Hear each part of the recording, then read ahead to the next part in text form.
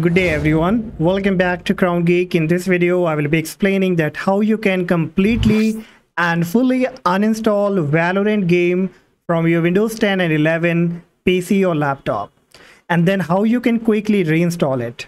Now many people, they have the problem with the game, and while watching any kind of YouTube videos they are recommended to completely uninstall the Valorant. So how you can completely uninstall it? So it need to be done in few simple steps. Number one, what you will have to do, you need to close Riot, Vanguard and Valorant game completely from your PC first. So click on this system tray icon at the right hand corner and then right click on the Riot client, click on exit. If you find any other option like VGC, Vanguard or Valorant, then you have to close it. Again, make a right click on the Windows icon, then you have to click on Task Manager.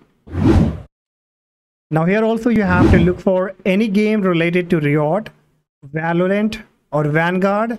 Just right click, choose End Task. Just assure by scrolling down the list till the bottom and make sure there is no file running related to Riot or Vanguard.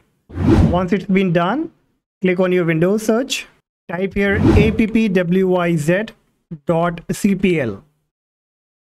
Click on it. Now here you have to look for the Valorant. Once you get it, right click on it and choose uninstall. Then click on yes. And now this has been uninstalled. And once it's been uninstalled, you also need to delete its data so that it should be completely removed. So for that, bring up your file explorer. Then look for local disk C, double click on it. Then here you have to look for Riot Vanguard or Riot Games. Once you get it, double click on it. And here you will find the Riot client. So once you get it, right click on it and just choose the delete icon. Now once it's been deleted, next you need to right click on the Windows icon, then click on run. Now here you have to type %local app data %signed again and then click on OK.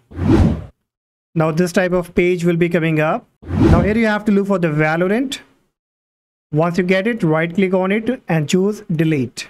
So now the Valorant has been completely uninstalled. But if you want that it should also be removed from the registry and from everywhere, then you will have to go and use a third-party application, that is Wise Uninstaller. That is free, safe and a very best tool to uninstall any kind of application. So you will be getting the link in the description. Come to this website, then you have to click on free download. This is small in size, it will be quickly downloaded. And once downloaded, open this program. And then here you have to look for the Valorant game. Okay, so I have already uninstalled, so it's not showing me here, but you will find the Valorant game icon here. So once you get it, you have to select it. Then you have to click on uninstall. Now after that, it will be uninstalling. Then it will also recommend to delete from the registry, so you can delete that item. Then it will recommend you to delete from the local drive, so select that option. Just you have to simply click on next and finish, and then it will be finally uninstalled. So once it's been uninstalled, you will have to restart the computer, and the next time when the computer boot up, you need to come to this Valorant website. This link also you will be getting in the description. Click on play free, then it will ask you to sign in. So click on sign in, then sign in with your username and password, and then it will be automatically reinstalling your Valorant game.